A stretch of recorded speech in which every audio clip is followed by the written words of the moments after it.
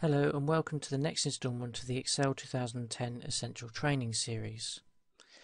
In this instalment we are going to be looking at formulas. Formulas allow us to perform calculations in a spreadsheet. Before we start, make sure you've downloaded this spreadsheet by clicking on the Tutorial Files button below. We're going to start by writing some basic formulas. So let's click in this box, and what we're going to do is we're going to press equals. Now this tells Excel that what we're going to write is a formula. You always start a formula with an equals. We're going to click on the first number we want to use in the formula, so that's in cell A2, and we're going to add these two numbers together. So as we can see by looking here, we use the plus symbol, and I'm going to click on the second number, so we're adding number 1 to number 2, and I'm going to press the tick, and there we go, we've got our formula. I'm now going to enter the formula for this one, so equals, click on the first number, I'm going to add again, click on the second number, and then we can press the tick or press enter. This time we're going to subtract, so we use the minus sign for this, so equals, click on the first number, subtract the second number. And then this time we are going to multiply. Multiply, we use the asterisk or star. So equals, first number, multiply second number.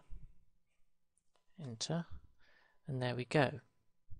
Now continue this process until we get down to divide.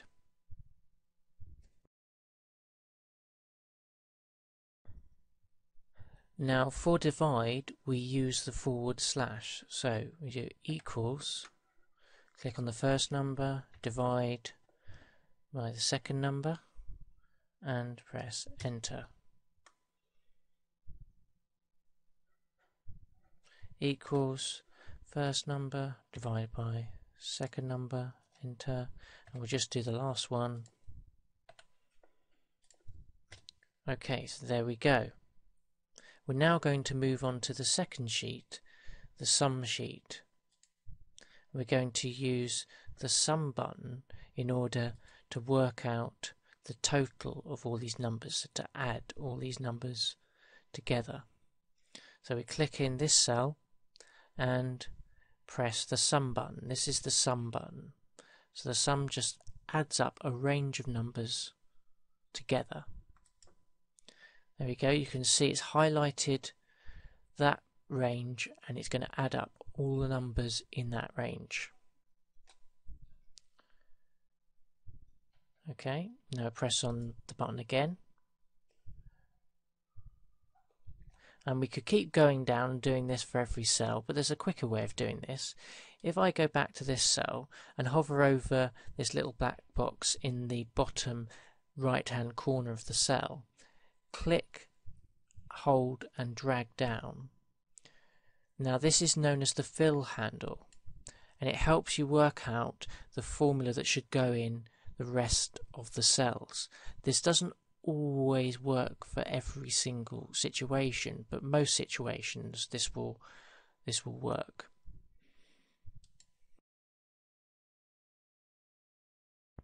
We're now going to apply what we've learned by going back to the Technology Shop spreadsheet we were looking at in the last tutorial. So if I click on the last sheet, we're going to work out the profit. So to do that we need to take the selling price and then take away the cost.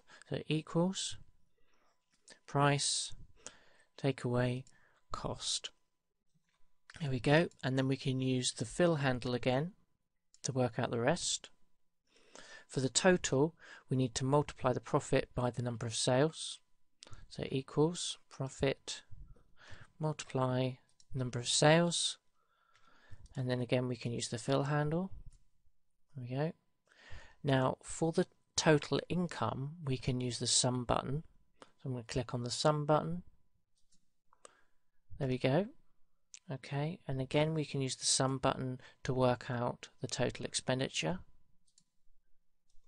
Okay, now for the profit or loss, we need to take the total income and take away the total expenditure from it. So equals, click on the total income, take away total expenditure. And as you can see, we are currently making a loss because it's a minus figure. Okay, so we've now completed that Technology Shop spreadsheet using those formulas.